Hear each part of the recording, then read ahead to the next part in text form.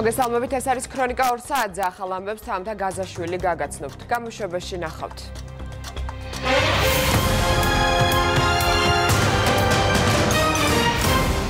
სამი დღის შემდეგ ჯვრის მონასტერი გაიხსნა. სისხლიანი დაპირისპირება ვერაზე პოლიციამ 2 პირი დააკავა.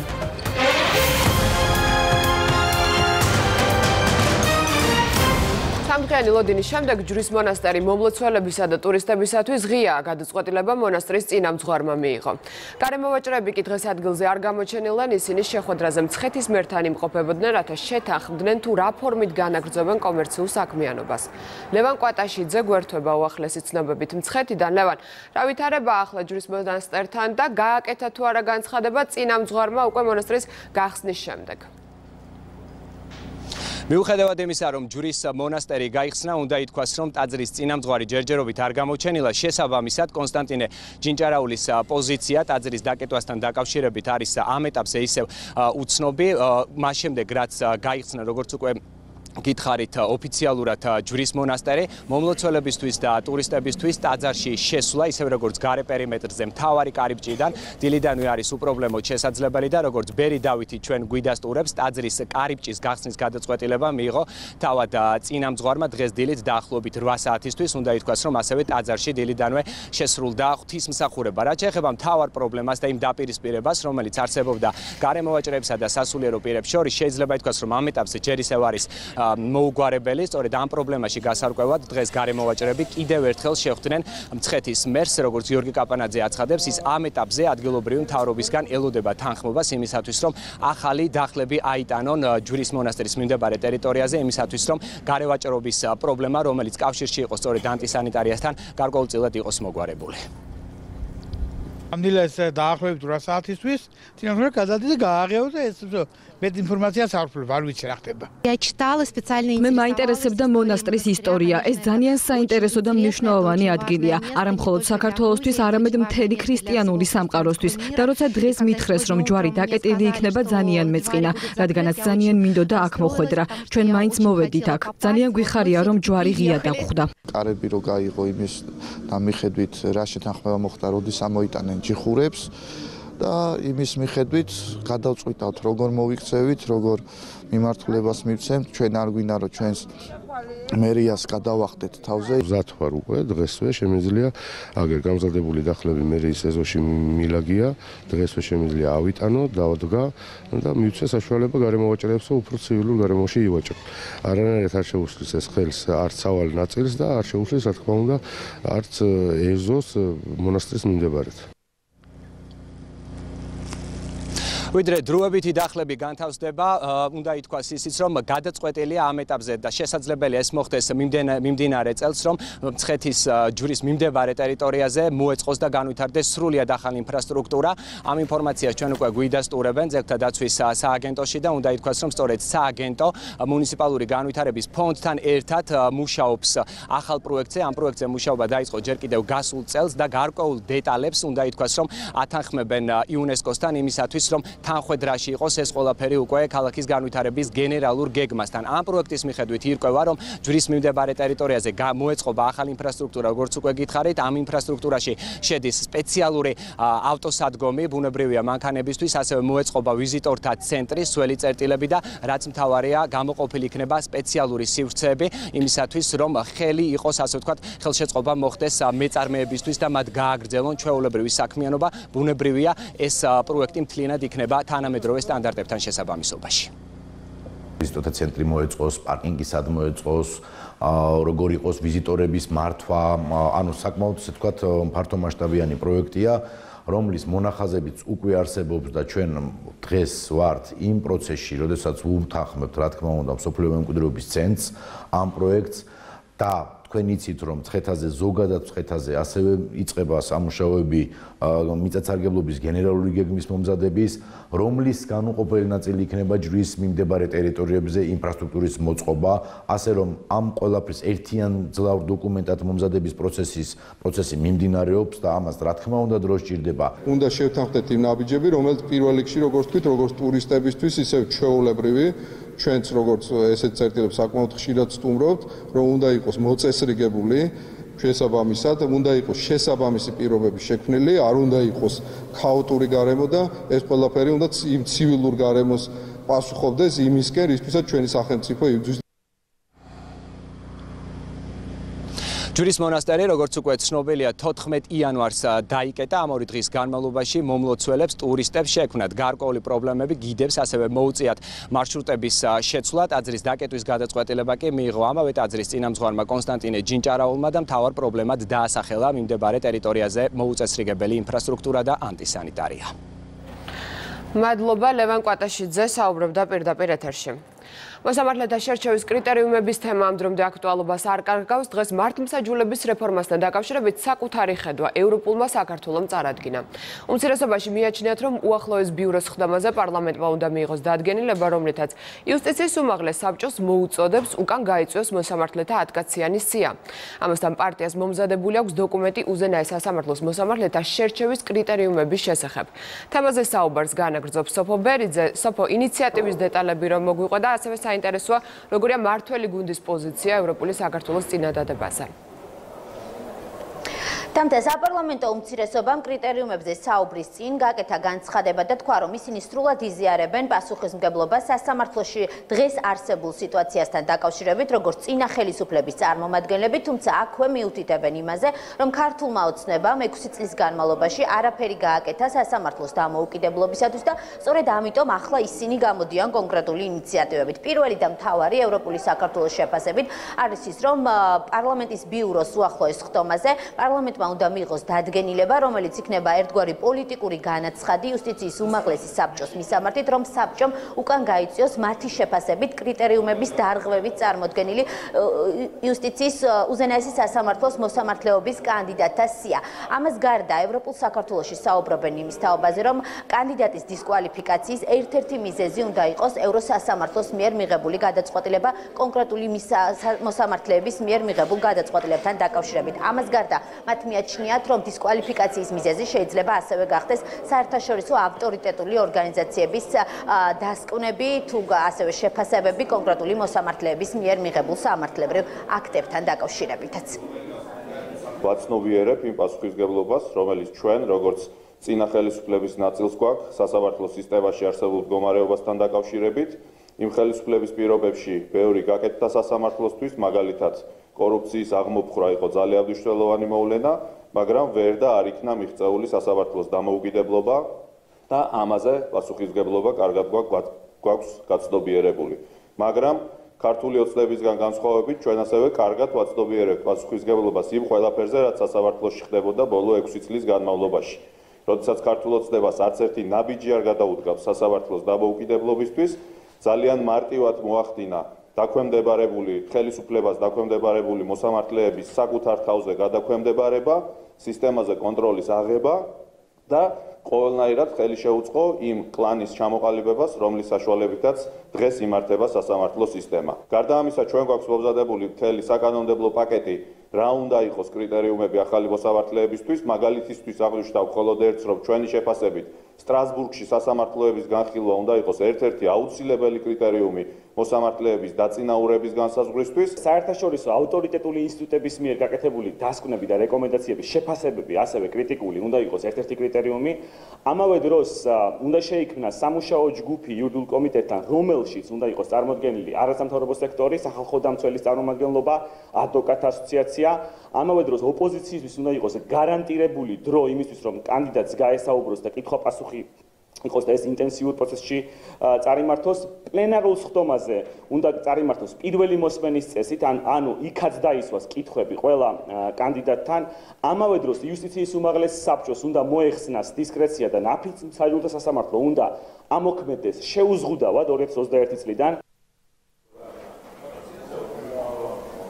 მართლ პარტიაში ამბობენ, რომ საპარლამენტო უმცირესობას დააგვიანდა თანაც ძალიან, რადგან პარლამენტმა უკვე მიიღო შესაბამისი გადაწყვეტილება იმის თაობაზე, რომ უზენაესი სასამართლოს მოსამართლეობის კანდიდატთა სია, რომელიც იუსტიციის უმაღლესმა საბჭომ წარუდგინა პარლამენტს, არ იქნება საკანონმდებლო ორგანოში განხილული.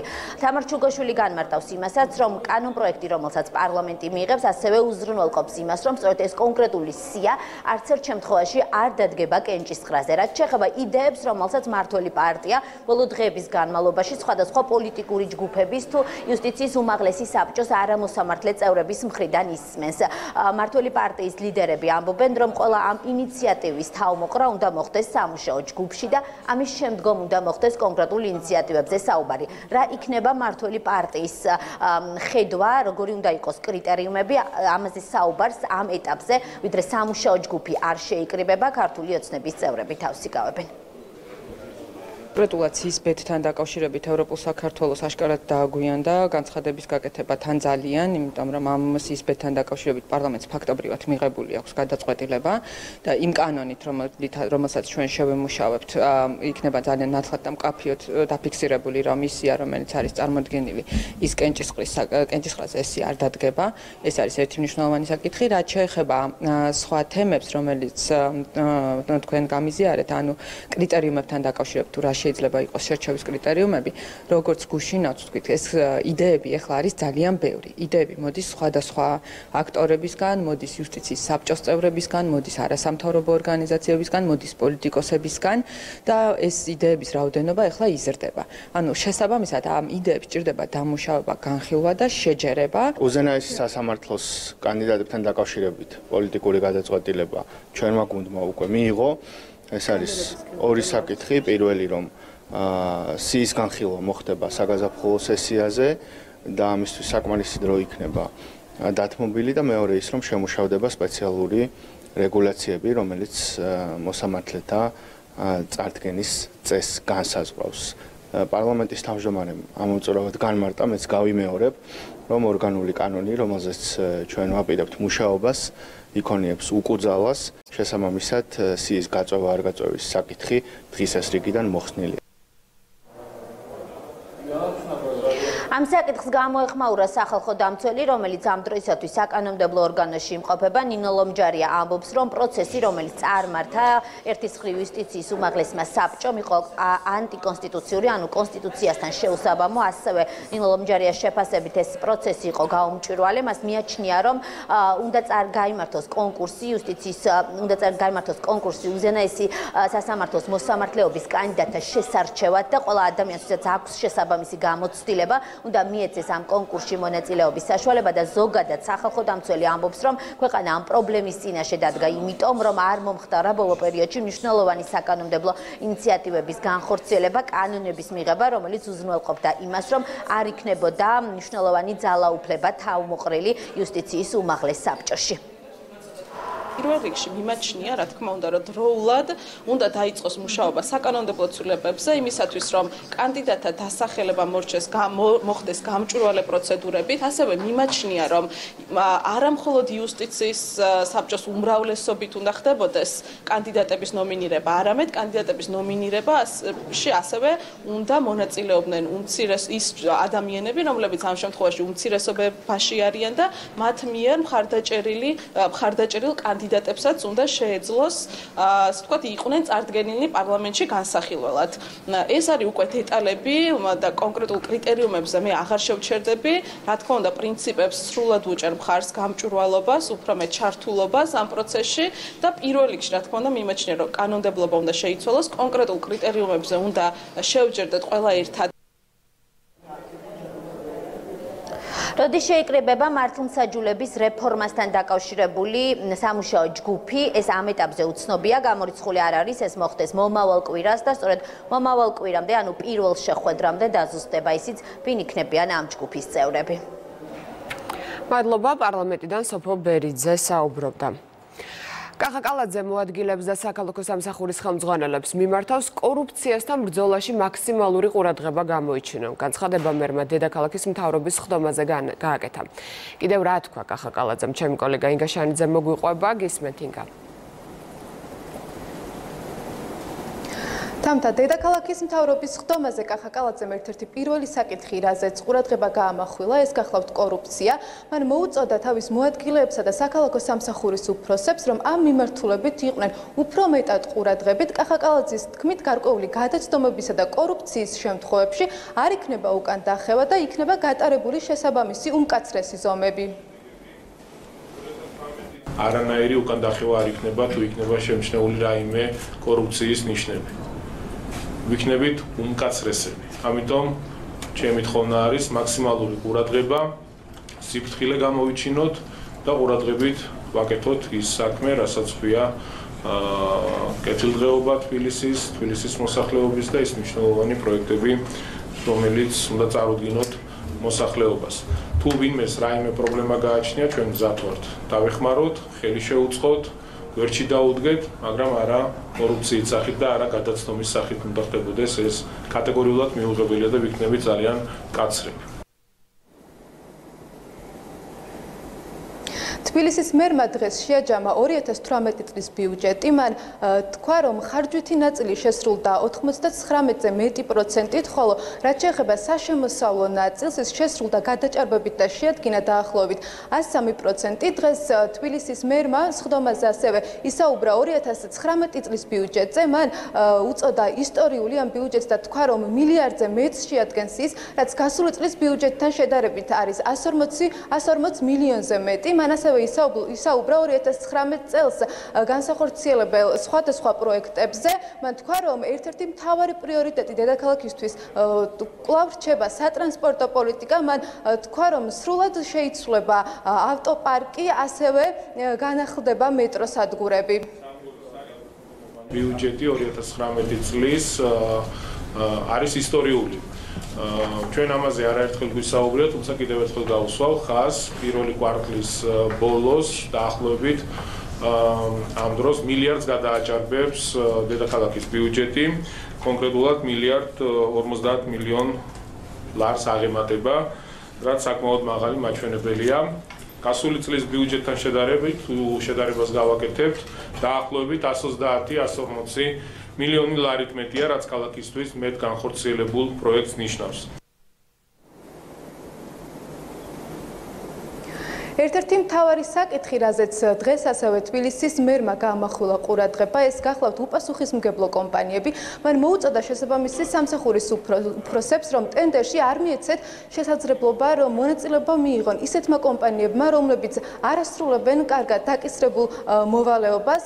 დღეს ასევე თბილისის მერმა ისაუბრა ვარკეთილის მეტროსთან დაკავშირებით, სადაც ერთი წლის წინ ჩამოინგრა ჭერი. მან თქვა, რომ შესაბამისი კვლევის შედეგად არსებობს შემდეგი დასკვნა, რომ ეს პროექტი არ შეესაბამებოდა უსაფრთხოების ნორმებს, შესაბამისად ამ ეტაპზე ტარდება დამატებითი კვლევებიც, რის გამოც დედაქალაქის მერმა ასევე მოუბოდიშა მოქალაქეებს, რომ ამ ვითარებაში უწევთ მათ სარგებლობა ვარკეთილის მეტროთი.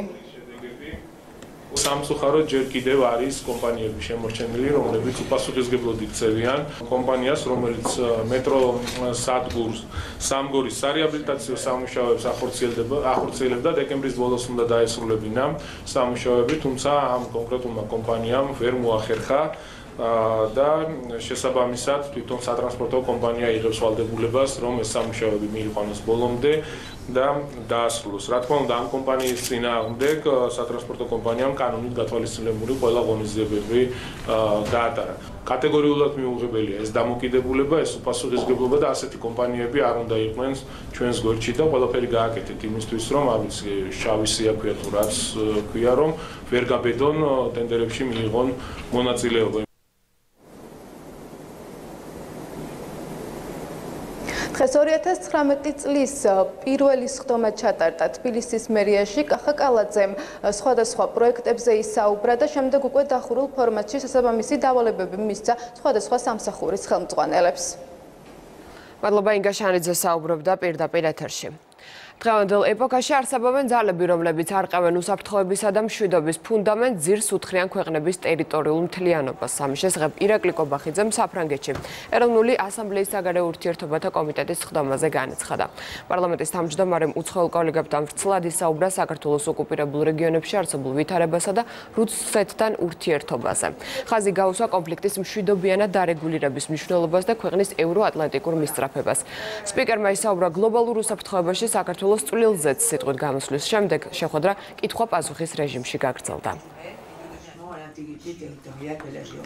სამწუხაროა, რომ არსებული რეგიონული გარემო არ ქმნის სასურველ პირობებს დემოკრატიული განვითარებისთვის, რეფორმებისთვის. დღევანდელ ეპოქაში არსებობენ ძალები, რომლებიც არყევენ უსაფრთხოებისა და მშვიდობის ფუნდამენტს, ძირს უთხრიან ქვეყნების ტერიტორიულ მთლიანობას, ხელს უწყობენ საზოგადოებაში დაძაბულობასა და დაპირისპირებას, ხელს უშლიან ჩვენ თავისუფალ არჩევანს. ეს ხდება ტერიტორიების პირდაპირი ოკუპაციით ან ანექსიით, შანტაჟით, მუქარით, ძალადობისა და ტყუილების პროპაგანდით, ცივილიზებული სამყაროსთვის მიუღებელი და შეუფერებელი მეთოდებით. როგორც მოგეხსენებათ, რუსეთს ოკუპირებული აქვს საქართველოს ტერიტორიების 20% და შექმნილი აქვს მარიონეტული, ავტორიტარული რეჟიმები აფხაზეთსა და ცხინვალის რეგიონში. ამ რეგიონებში ადამიანის უფლებები ყოველდღიურად უხეშად ირღვევა. ეთნიკურად ქართულ ბავშვებს წაართვეს მშობლიურ ენაზე განათლების მიღების შესაძლებლობა. მოსახლეობას ეზღუდება გადაადგილება. მიზანმიმართულად ქართული კვალის წაშლის მიზნით დაანგრიეს ქართული სოფლები. იტაცებენ, აწამებენ და კლავენ ადამიანებს. გაბატონებულია დაუსჯელობა. ორივე ოკუპირებული რეგიონი ფაქტიურად გადაქცეულია რუსეთის დახურულ სამხედრო ბაზად, ან მათ მოსამსახურე სივრცეთ. ჩვენი დიდი მცდელობის მიუხედავად ეს ორი რეგიონი ვერ ახერხებს სრულად გაიზიაროს დანარჩენი საქართველოს მიერ მიღწეული პროგრესი. აგრესიის მიუხედავად საქართველოს მთავრობას უკვე წლებია შემუშავებული აქვს პრაგმატული და მშვიდობიანი, დემოკრატიულ პრინციპებზე დაფუძნებული პოლიტიკა რუსეთის მიმართ. ეს პოლიტიკა ითვალისწინებს კონფლიქტის მშვიდობიან მოგვარებას, საერთაშორისო თანამეგობრობის მაქსიმალურ ჩართულობასა და ურთიერთობების სამომავლო პერსპექტივას. დღეს საქართველო ყალიბდება როგორც ევროპული ტიპის საპარლამენტო დემოკრატია. ჩვენ გადავედით საპარლამენტო მმართველობის სისტემაზე, რაც ჩვენი აზრით ხელშეუწყობს მდგრად დემოკრატიულ განვითარებას ჩვენ ქვეყანაში. ჩვენ უკვე აღვნიშნეთ, რომ ჩვენ ორიოდე თვითწინავერჩიეთ ახალი პრეზიდენტი და ეს ფაქტი არის სიმბოლური რამდენიმე თვალსაზრისით. ორ ძირითად ასპექტს გამოვყოფთი. პირველი არის ის, რომ ჩვენ რეგიონში, არამხოლოდ საქართველოში, არამედ რეგიონში პირველად იქნა არჩეული ქალი პრეზიდენტი, რაც არის ძალიან მნიშვნელოვანი პროგრესული მოვლენა. თქვენ უკვე აღნიშნეთ, რომ ქალბატონი სალომე ზურაბიშვილი ახალი პრეზიდენტი წარმოადგენს იმ ოჯახს, რომელიც ემიგრირებული იყო პირველი რესპუბლიკის ოკუპაციის შემდეგ, რუსული ანექსიის შემდეგ საფრანგეთში და ამ ოჯახმა სწორედ საფრანგეთის მიწაზე პოვა თავშესაფარი. როგორც მთლიანმა მთავრობამ, ჩვენ გვჯერა, რომ ქალბატონი სალომე ზურაბიშვილის არჩევა საქართველოს პრეზიდენტის პოსტზე კიდევ უფრო მეტად გაამყარებს ორმხრივ ურთიერთობებს საქართველოსა და საფრანგეთს შორის. სკოლამდელი და ზოგადი განათლება, ინფრასტრუქტურული პროექტები და უსაფრთხოება განათლების მინისტრი სულ 10 მიმართულებით აანონსებს სიახლეებს. მიხეილ ბატიაშვილის თქმით, მას შემდეგ რაც სამინისტრომ პრემიერთან ერთად განათლების რეფორმა დააანონსა, უწყებამ კონკრეტული გეგმების შეიმუშავა. დეტალებსა და შინაარსობრივ მხარეზე დღეს განათლების მინისტრს არ უსაუბრია.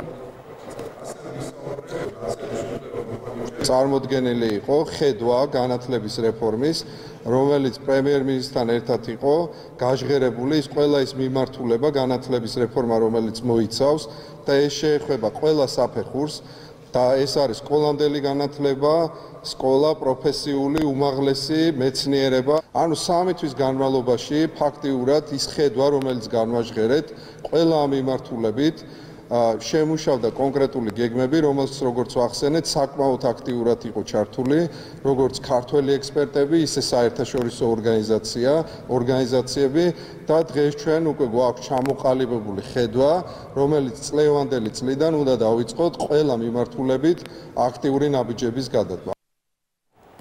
Პერეზე მოხდარ დაპირისპირებასთან დაკავშირებით ორი მამაკაცი დააკავეს, ერთი მკვლელობის მცდელობის, მეორე კი დანაშაულის შეუტყობინებლობის ბრალდებით.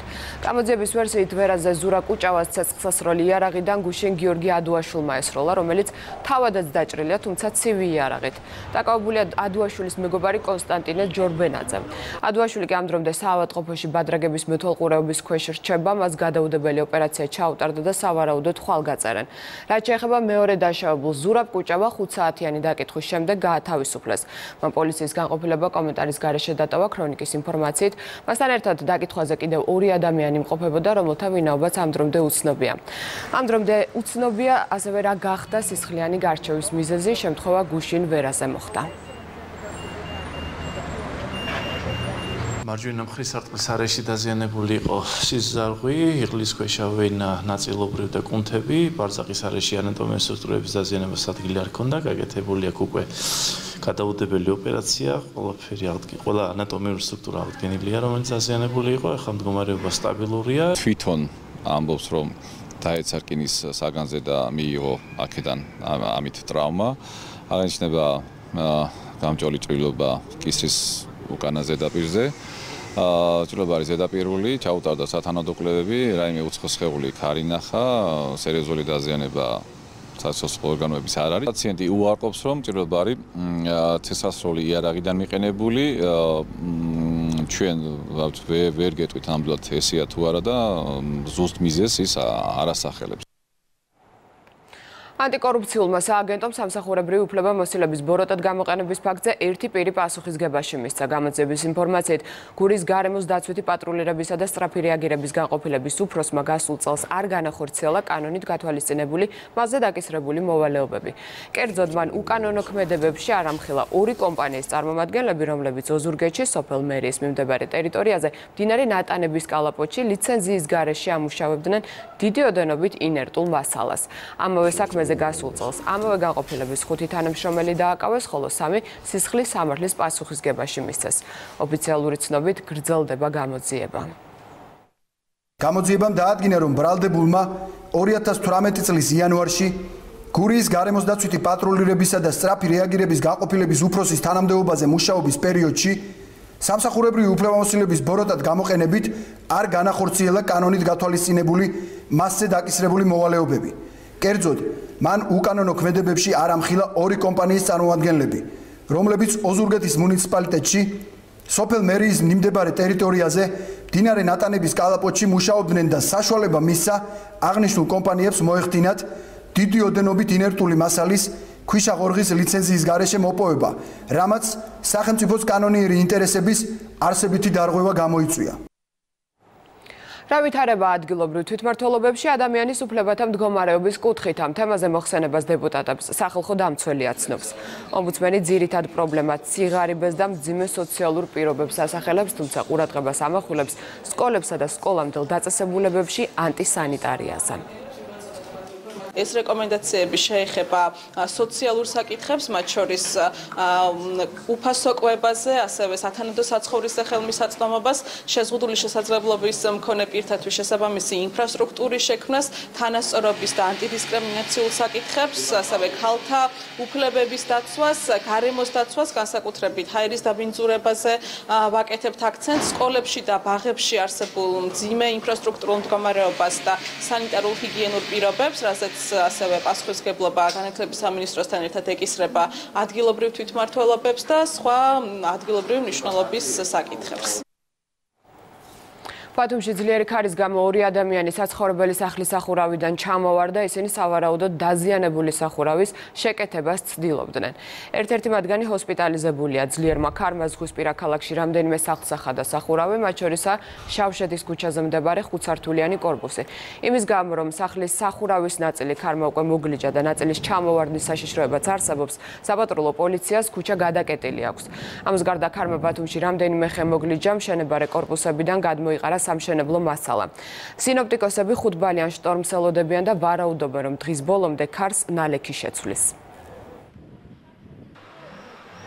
სახურავის კრიშა წამიღო, რაღაცა ფანჯრებია თუ რა ვიცი, არ ვიცი ზუსტად რა ებია, სტეკლები და მაკარა გადავრჩი. სახურავის პატარა ნაწილი გადმოვარდა და ავიდნენ მაშველებმა რა თქმა უნდა და გადაკეცეს ადგილი, რომელიც ჩემი წელს არ უნდა წამოვიდეს მეტი. თუ კი არა იმე არა კიდევ ძლიერ კარი არა მოვა. მაინც საშიშროება არის რა თქმა უნდა. ადგილზე მისვლისას ბრიგადას დახვდა 2 მამაკაცი სიმაღლიდან ჩამოვარდნილი, დაახლოებით 3 მეტრო სიმაღლიდან. ერთ მათგანს დახმარება არ დაჭირდა, მეორე წელის ტკივილებით გადაყვანილი რეფერალურ საავადმყოფოში. 13 სხვადასხვა ლოკაციაზე გვაქვს შეტყობინება სხვადასხვა მასშტაბის დაზიანებებისა.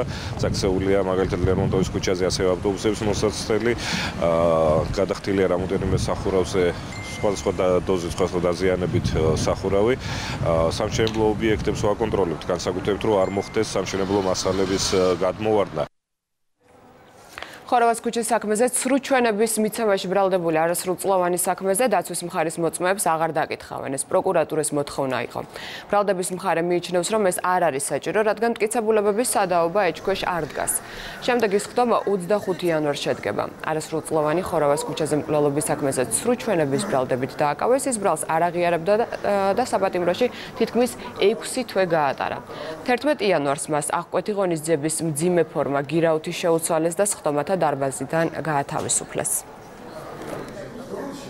მათი მხრიდან წარმოდგენილი მოწმეების დაკითხვას დაცვის ხარი არ ითხოვს და ბრალდების ხარის პოზიციას ეთანხმება, რომ გახდეს მოწმეები უდავო მტკიცებულება. დღევანდელ სხდომაზე არ იყვნენ ამომწურავად მზად და ჩამოყალიბებული, ხდიან თუ არა წერილობით და ნივთიერ მტკიცებულებებს სადავ. მიგვაჩნია, რომ მტკიცებულებები, რომელიც დაცვის მხარის მხრიდან არის წარმოდგენილი ბრალდებასთან მიმართებაში, რაიმე კონკრეტულ მნიშვნელოვან ფაქტობრივ გარემოებებს არ ადასტურებენ და არც უარყოფენ. დღეს ჩვენ მომსწრე ვართ უპრეცედენტო შემთხვევის საქართველოს უახლოეს ისტორიაში ასეთ გახმაურებულ და ასე საზოგადოების მაღალი ინტერესის მქონე საქმეზე ბრალდება მოხსნა ყველა თავისი მტკიცებულება და უდაოცნო დაცვის ყველა მტკიცებულება. თითქოს დღს ჩვენებამ ხელი შეუშალა მართლმსაჯულებას, რაც არის სიცრუე და ეს დადასტურდა კიდევაც ჩვენ აი თვით ბრალდების მტკიცებულებებიდან. აქედან გამომდინარე ეს საქმე აუცილებლად წავა სტრასბურგში, თუ ამ საქმეზე არ იქნება გამართლებელი განაჩენი. ინფექციურ საავადმყოფოში გრიპის ვირუსით დაავადებულთა მიმართვიანობა მიკლო. ამ დროისათვის კლინიკაში 90-მდე პაციენტი მკურნალობს, თუმცა ყველა ვირუსის მატარებელი არ არის. კლინიკის ხელმძღვანელთან ერთად ექიმ ინფექციონისტმაც ისაუბრა, სპეციალისტის საზოგადოებას სიმშვიდისაკენ მოუწოდებს. 5-6 დღეა, რაც დაიწყო კლება. თუმცა მაინც 90-ის 100-ის ფარგლებშია გაყოფილებაში, ორივე გაყოფილებაში ავადმყოფთა რიცხვი, თუმცა ყველა არ არის, რა თქმა უნდა, გრიპი. მეორე ტალღის შესაძლებლობა არის მხოლოდ და მხოლოდ შესაძლებლობა და არა აუცილებლობა. სიფრთხილე ძალიან კარგი რამეა, მაგრამ შიში ასეთ შემთხვევაში საზოგადოებისთვის სასარგებლო რამ სრულიადაც არ გახლავთ. შიში ერთგვარად იმუნომაკომპრომენტირებელი, ანუ ჩვენი იმუნიტეტის დამაქვეითებელი ფაქტორი არის. ამიტომ მოდით შევხვდეთ ამ ყველაფერს მხნედ, შევხვდეთ მზაობით, რომ ყველაფერი იქნება კარგად. თებერვლისათვის ეს ვაქცინაცია მოუსწრებს უკვე იმუნიზირებულები იქნებიან ადამიანები. უკრაინის ეკლესიის მიერ ავტოკეფალიის მიღების შემდეგ ქართული საზოგადოება სინოდის გადაწყვეტილებას ელოდება. საპატრიარქოს ოფიციალური პოზიცია სავარაუდოდ უახლოეს პერიოდში უნდა გახდეს ცნობილი, თუმცა სასულიერო პირების ნაწილი დღეს ღიად გამოხატავს პოზიტიურ განწყობას ავტოკეფალიის მიმართ. ისინი იმასაც ამბობენ, რომ სინოდის წევრებს შორის უმრავლესობა მსოფლიო პატრიარქის გადაწყვეტილების მომხრეა და უკრაინისათვის ავტოკეფალიის მოლოცვისაგან თავის შეკავება გულდასაწყვეტია. შეგახსენებთ მას შემდეგ, რაც უკრაინის ეკლესია დამოუკიდებელი გახდა, რუსეთის პატრიარქმა მსოფლიო საპატრიარქოსთან ურთიერთობა გაწყვეტა. გამიხარდებოდა, რომ ბუნებრივია, რომ ჩვენი მოძმე უკრაინელი ხალხის ზეიმს ჩვენ შევერთებოდით.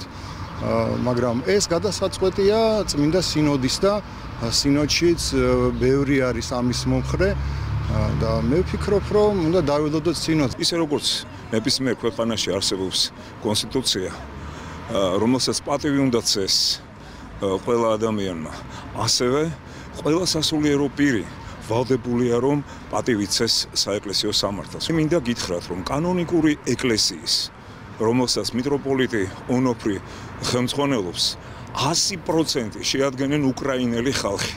და ჩვენ რომელ უკრაინას ულოცავთ და რომელ უკრაინას უჭერთ ახლა მხარს, ვერ გავიქე.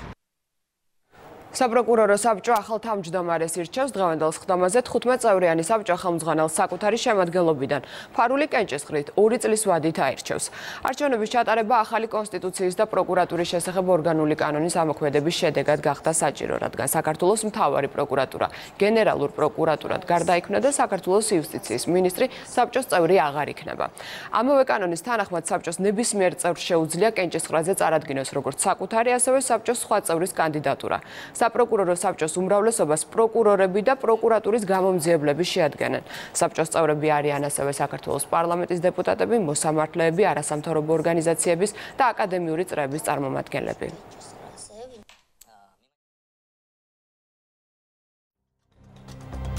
დღის სხვა ამბებს გაგაცნობთ რეკლამის შემდეგ, ასე რომ დაგვალოდეთ.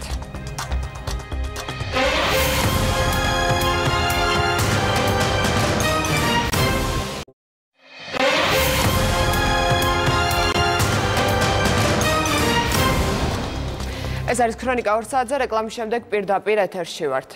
ბრიტანეთის პარლამენტში დღეს მთავრობისათვის უნდობლობის გამოცხადების საკითხს უყრიან კენჭს. კენჭისყრა ლეიბორისტული პარტიის ლიდერის ჯერემი კორბინის ინიციატივით გაიმართება.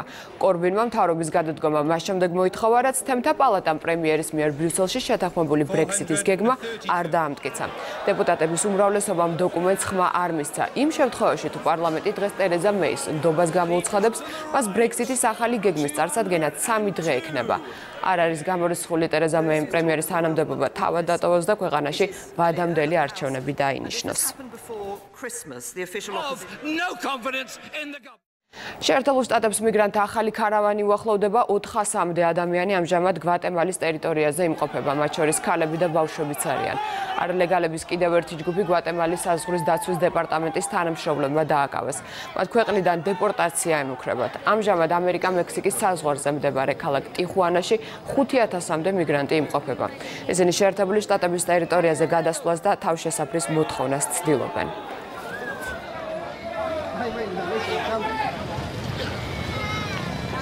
შეერთებულ შტატებში პრესტივის ირანელი წამყვანი მარზია ჰაშემი დააკავეს. გავრცელებული ინფორმაციით ჟურნალისტი 13 იანვარს სენტ-ლუისის აეროპორტში დააპატიმრეს და შემდეგ გამოძიების ფედერალური ბიუროს თანამშრომლებმა ვაშინგტონის საგამოძიებო იზოლატორში გადაიყვანეს. ჰაშემის დაკავების მიზეზი უცნობია, მისთვის ბრალი ჯერჯერობით არ წაუყენებიათ.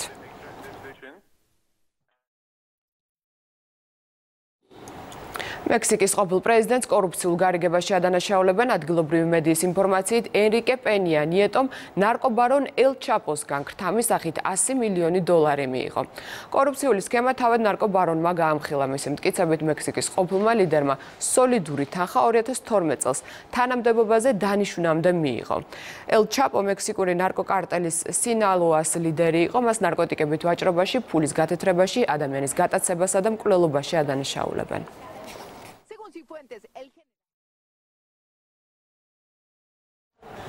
ირანმა თანამგზავრ ფაიამაის ორბიტაზე გაყვანა ვერ შეძლო, თუმცა თეირანის ექსპერიმენტს ვაშინგტონის მხრიდან მწვავე შეფასებები მოჰყვა. ამერიკის შეერთებული შტატების სახელმწიფო მდივანი აცხადებს, რომ ირანის სურვილი სარაკეტო პროგრამა გააძლიეროს.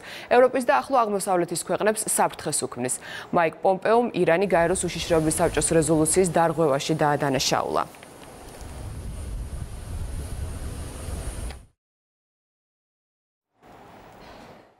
აიოვის შტატიდან მეცხრევადით არჩეულ რესპუბლიკელ კონგრესმენს სტივენ კინგს რამდენიმე კომიტეტში მუშაობის უფლება ჩამოერთვა. თეთრი რასის უპირატესობასთან დაკავშირებული განცხადებების გამო კინგი რასიზმში დაადანაშაულეს. კონგრესმენს ისიც გაუხსენეს, რომ 13 წლის წინ მიგრანტებს მან ცხოველთა ჯოგი უწოდა.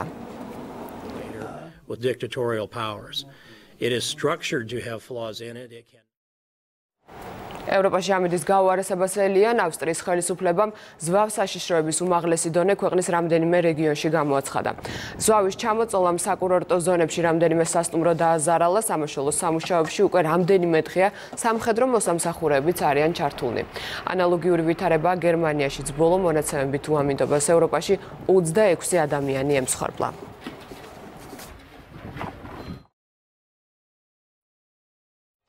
დღეს ყველა სიახლე ვრცლად შეგიძლიათ ნახოთ იმედი ნიუზ ჯიზმი ამით 17 საათამდე გემშვიდობებით. დროებით.